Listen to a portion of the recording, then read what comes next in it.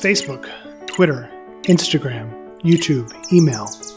These are digital distractions that pervade our lives. They can be fun diversions, but they have a very significant cost.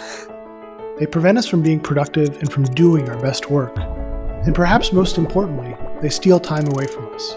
Time that could be spent with our families, our friends, our loved ones. Time that could be used to better ourselves or to enjoy the things that matter most to us or help enrich our lives. My name is Fred Stutzman, and I'm the founder and CEO of Freedom.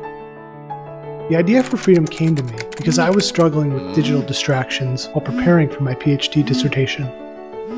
I'd go to coffee shops to do work and to try to write, but I would always get sidetracked by social media. I wrote Freedom to help me manage these distractions so that I could focus on what was important to me. I shared the software online because I thought it would be a useful tool for other people too, and it instantly became a hit. There's this secret that most people don't really want to talk about, but we're addicted to technology. I called my software Freedom because that's how I felt when I started using it. I felt liberated. And for the first time in a while, I felt that I had control over technology, not the other way around. There are so many better ways we could be spending our time than responding to those little notifications and beeps.